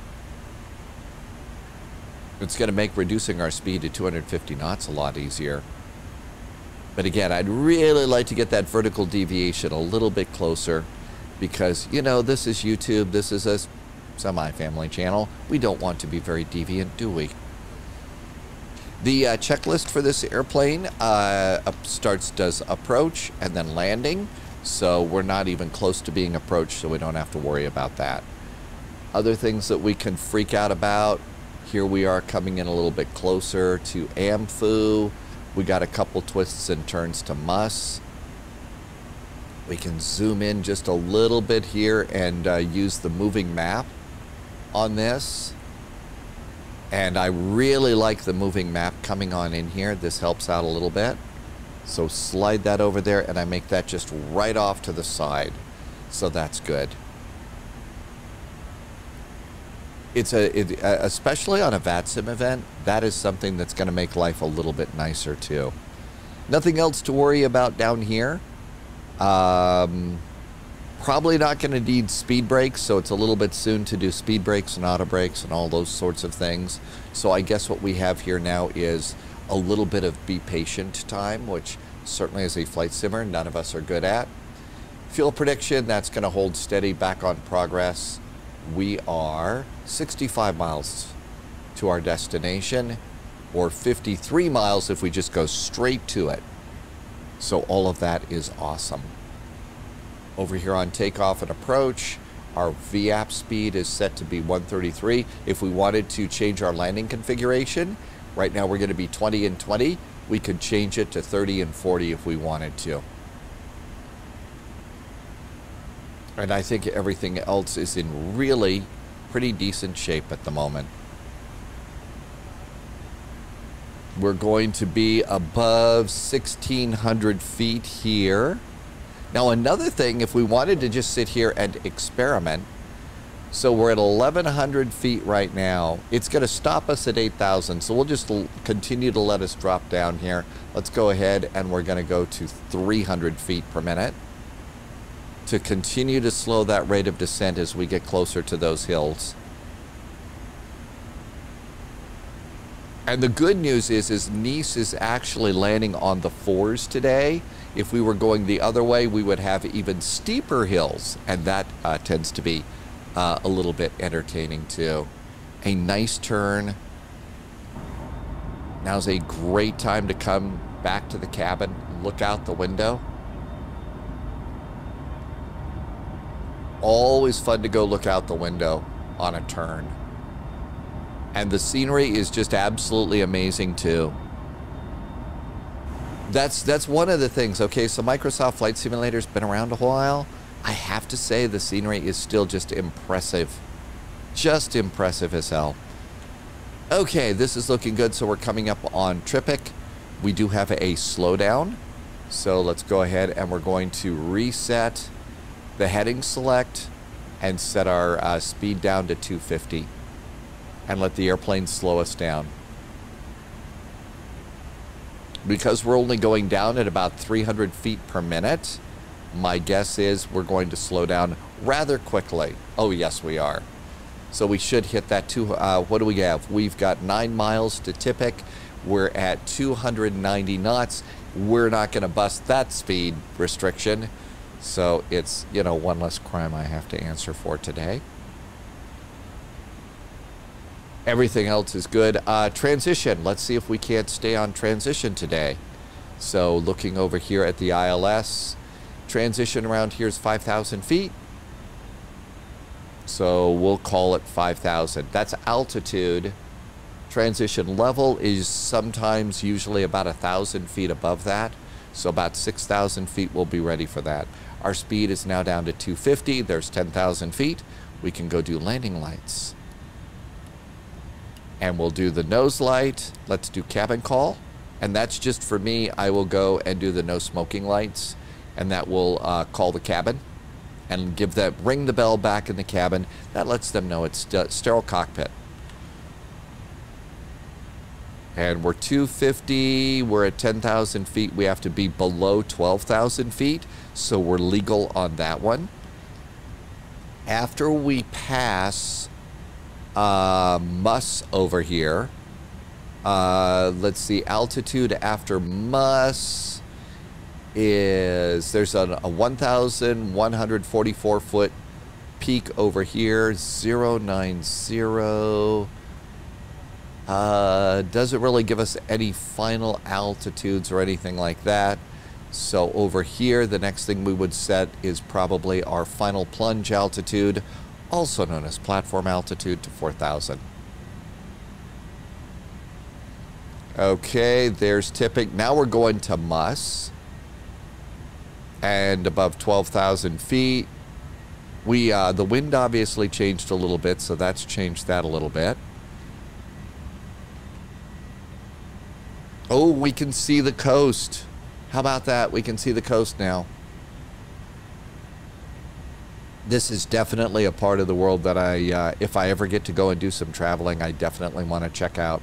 So over here on the descent, it's above 8,000 here. You can see after that 8,000, I think we've got 4,000 over here and 200 knots.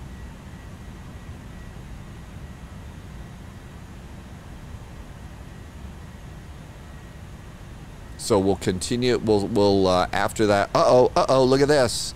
The vertical deviation has now changed. So now it's time to go and start descending like we mean it.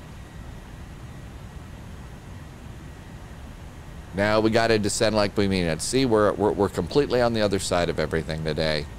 Absolutely terrible. Okay, so we're going to make that above 8,000 feet. Let's go ahead and set that platform altitude now. And we'll continue down to 4,000 here, which is the 4,000 is going to be over here, above 4,000 here after Muss. And then we intercept here, and the intercept, I believe, is a speed restriction. It says 200 knots, 3,000 at nearest.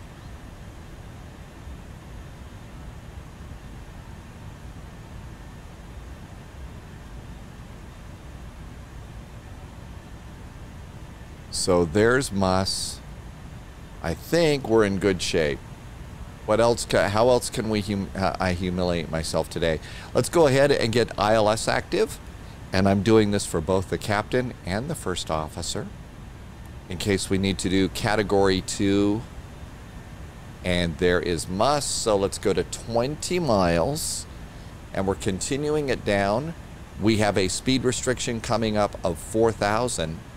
And you see, this is only going to go and turn us to that heading of 090. Remember, we also had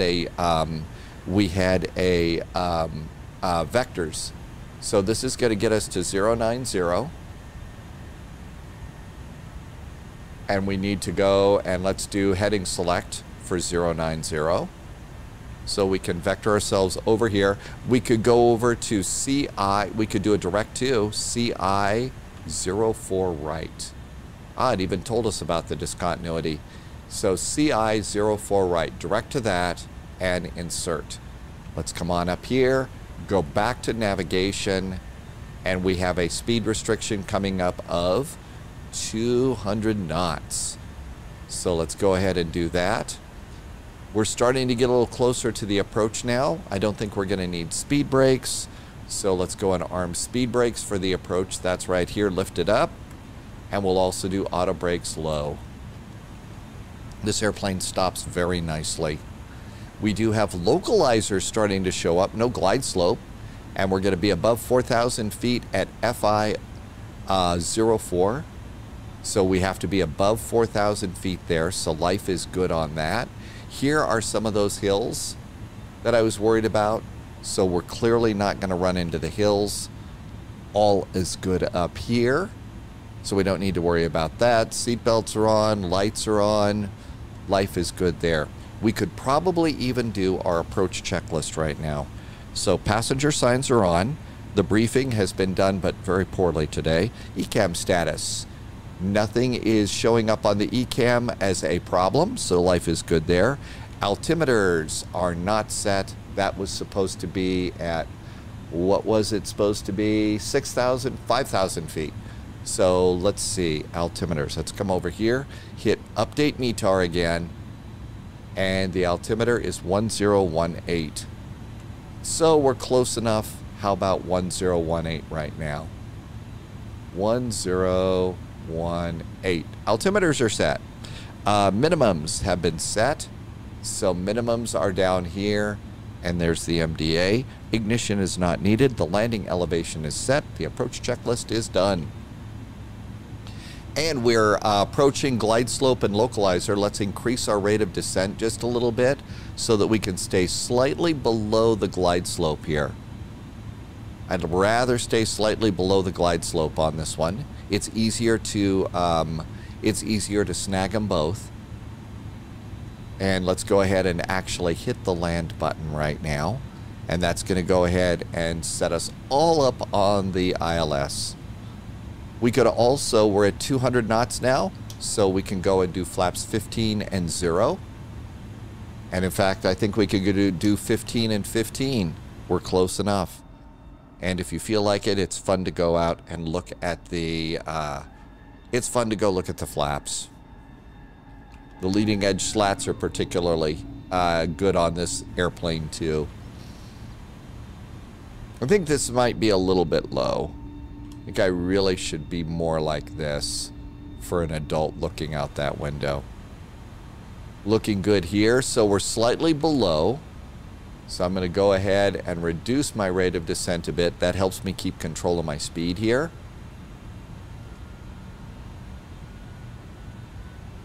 So about 10,000 feet up, we are snagging localizer. There is, see, the localizer is now green and it has a star. You see glide slope here, GS is blue.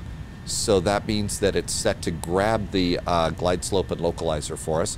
Looks like we are about 15 miles out. There's the DME to the ILS, so 15 miles out. Start looking around. Do we see anything resembling an airport? Yep, there it is right there. And remember, this is an offset localizer. So we've got a little gentle turn to final as we're coming on in. Now might be a good time. ATC might say 180 miles till 5 miles DME. So 180 miles to 5 miles DME. Speed's coming down, so we can probably do another notch of flaps as we get closer. Older airplane might need a little bit more time getting established, so let's go ahead and do landing gear. Gear going down. And now's a good time to go outside and have a look at the airplane outside. And see wheels going down. Here comes gear. Coming up on 10-mile finals. Life is good there. How about flaps? 20 and 20. Here comes more flaps and more slats. I think slats, no slats will go to 30 and final flaps are going to be 40. Now, if you look carefully, so we're heading straight down the right, but you can clearly see the offset on the localizer here.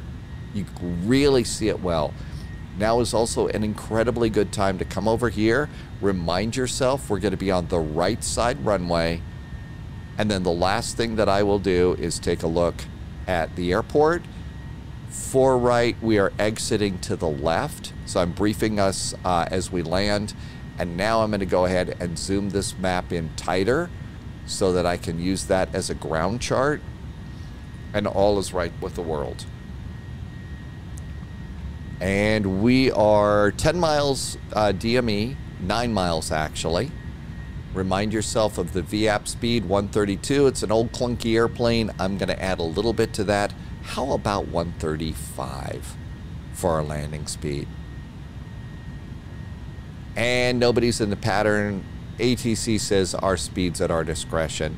So let's just go ahead and do that right now. And I'm going to make it more like 140. So 140 for our speed. Again, I do like to let the airplanes do a lot of the work, especially as we are approaching landing and stuff like that. It's important. There's normally 2 people in the real cockpit, but we're just 1 person. So we really need a little bit of time to let the airplane fly so that we can be all set. If we're on VATSIM, I'll usually look up at vPilot and see if there is a ground control. If there is a ground control frequency, by now we're talking to tower, I'm going to set that in my radio and have it ready to go. I'm also going to maybe remind myself of what gate we were talking about landing at. And now it's time to do the landing checklist. Landing gear is down. We have 3 green lights. The auto brake is set to low. Anti-skid is checked. Slats and flaps are 30 and 40. Spoilers are armed. The landing checklist is done. And we're doing pretty good. Now the airplane's going to start getting a little wobbly on this as we get closer. AP is off. And on this airplane, you sometimes have to hit the button a second time. And it does not stay on your descent as you might, you know, like a newer Airbus. You're going to have to go and hit buttons. You're going to have to set your trim. Flight directors are a little off. We'll get some help from that. Getting a little low on that flight director. I really like to use those now on the approach. You might hear the sound of the trim button as I use that. Now we're getting a little high. So the flight director is saying up, go back down. And at a certain point in time, I just stop doing all the trimming and, you know, fly with the stick. There we go. That's pretty close. Remember, it's offset, so we're ready to go and move. This airplane, I believe, will automatically pull the throttles back on an ILS. You may need to do your own throttles. So we're at about 54%. Auto throttle is off.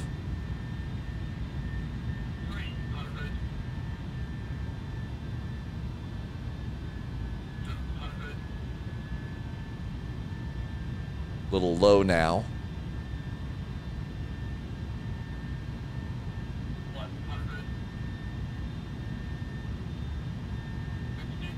There's the offset, do the turn. Little low, but that's okay. Up, turned a little late.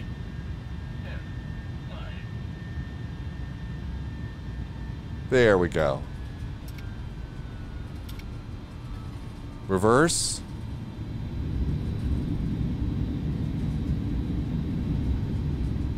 And I'm just doing idle reverse on this airplane. You really don't need that much.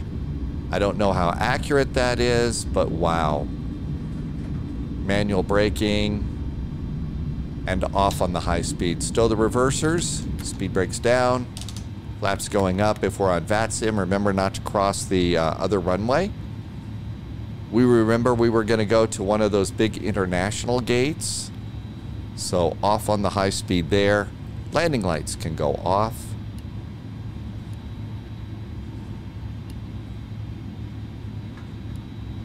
If you get a chance, APU start. Strobes can go off. I missed my turn a bit. This is not a pay-where airport. This is one of those super duper, really nicely enhanced airports from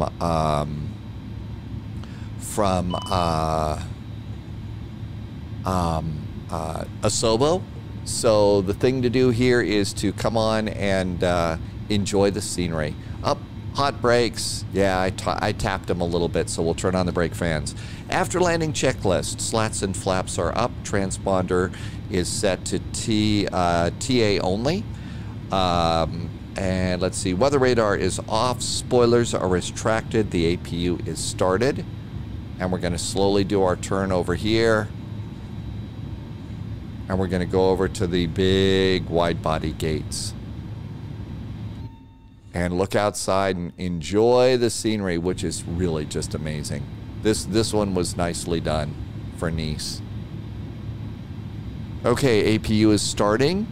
Let's also go ahead and I'm gonna remember to turn off my probe heaters, unless we're in a blinding blizzard or something like that. If you're in a blinding blizzard or something, then maybe leave them on, but they get very, very hot and people work around the nose of the airplane. So I generally try to turn them off so we don't burn anybody. And around we come over here, then we've got the big wide body gates at the international terminal, which I believe is Terminal 2 here at Nice. And we're kind of going slow here, but that's okay. We have nice views. Speed outside the airplane is 6 knots. So a little bit more might be good. Directly ahead, if you are flying cargo, is the cargo terminal. And it looks like they got about 5 or 6 places to park there too. So when iniBuilds comes out with the A300 cargo variant that they're working on, this will be a great place to go and do a cargo run into Nice.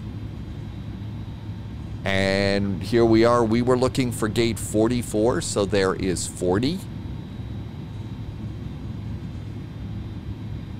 And sometimes the numbers can change on you quick. Up there's 42, 44 may be next after that. Yep, there's 44. So there's our gate. And it even says so on the paint, which is really nice. So there's 44. And a nice gentle turn. This is also one of those airports where the flags also are flapping in the correct direction, which is great. And you see the big round terminal ahead there. And again, if you're just nice and gentle with this turn, you should be fine. You may need to add a little more power, especially if you have to make a 90-degree turn. But as soon as you start making that turn, be sure and pull the throttles back. Otherwise, you're coming in to the gate at warp factor 10, and that's no good. We're starting to get better gate guidance coming in, which is nice. I don't see any here. So one of the things to do is, as you're all lined up, come on down here, and you can come out and get yourself all nicely set up. There's our stop point right there.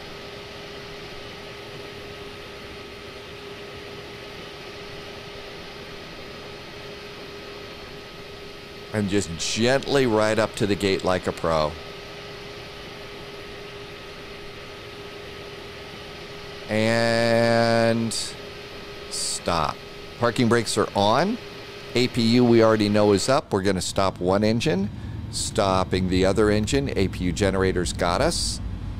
So we can also come up here and do the beacon is off. We should have turned off the nose light coming in. Seat belts need to go off. Let's disarm the emergency exit lights. We'll turn on the APU bleed. And we got a whole lot of fuel pumps. Remember to leave at least one up for that APU until ground power gets plugged in. And so all of this is good. We'll stop squawking. So transponder to standby. So that's going to be good too. We should have turned off terrain radar and radar as we were getting off the runway. And then you can come over here to the plug. I'm going to put my chocks in place. I'm going to request ground power. I'm going to go to bulk, aft, and forward cargo. Come outside the airplane. Let's activate GSX. Activate the GPS. GSX. And there's GSX, and we can operate the jetway. And here comes our jetway. And it will open the door, and life will be good. This is also an airport where it's probably a good idea to come over here and grab your drone camera. And we can come over here, and I'm going a little fast, so it'll be a little shaky, but you can see that the door is open. Oh, look at that. They've also opened the jetway door. So come over here. Here's a little drone cam stuff. Come over to the drone and go down to about 2 or 3. Okay, so that's good. And with that, you can come on over here. Up there's the guy. And come around here. The jetways are getting better and better in the sim. So if you want, you can kind of go and walk down the jetway, which is nice. Here's another door. And I'll bet this is one of those terminals that's been enhanced. The insides of terminals are getting better and better and better all the time. And so there's that little part of the jetway where you kind of go over there over the traffic lanes. And let's see if we can actually go inside this terminal. Nope, you can't do this one, I don't think. Yep, so you can't do this one. I wonder if we can come into this one. But the jetway is actually really nice. So jetways are getting better and better. Let's see if we can go into this big round area here. Sometimes you can, sometimes you can't. Now, if this was a payware airport, the payware airports are getting really, really good for that. So let's see if this will let us go into this area here. Looks like a big ticketing area. And let's see what happens. Almost, let's see what happens when we go through the garage. Oh, look at that, we can. So this area has actually been modeled. And more of these actually are. There's the coffee place. I'll have mine with extra shot of humiliation Baileys today. And how about that? We made it. So, aside from hitting a live button instead of a record button, you really can recover from a lot of mistakes. when you're doing flights like this. And now is the point where I always will say things like, look, the videos that I do here on YouTube are mostly designed for people that are new into the flight sim world. So this is not about the right way versus the wrong way. This is simply what works for me. And today's flight kind of worked pretty good. I'm still really new here on YouTube, so I do read all the questions and the comments. One of them came in, would I please, put information about the flight at the beginning up? You'll see that one there, so thank you for that. Also, I'll say, please, if you feel like it, head on over to Twitch. Join us on the spy flight we fly every day at 1900 Zulu, and that is Tuesday through Sunday. Last thing I'll do is come on over here and take a quick look. This was our flight down, and let's go to the statistics page, and you can see my landing rate was minus 53. Yeah, I did do a little bit of floating coming in here. Let's see if I bounced. Was it a 53 bounce? Not really. No, was not a bounce here. We did go a little bit down the runway, though. If we come over here, I think we can kind of tilt it a bit on the runway. So, yeah, we actually did float a little bit here. There's the touchdown zone. I'll take a little bit of a float for a nice landing rate. A nice landing rate always makes the day a little bit better. I hope that you enjoyed this. I hope that some of this helps you. I will look forward to seeing you again in about a week over here on YouTube. I will see you very soon on Twitch. If you liked what you saw, of course, likes and shares are appreciated. If you really liked it, come on over, drop a sub on Twitch, or if you like, there is also a new Patreon page. Links are in the description, of course. So links are in the description too. Thank you for flying. I hope you are having a great week this week, and we'll see you in the friendly sim skies. Cheers.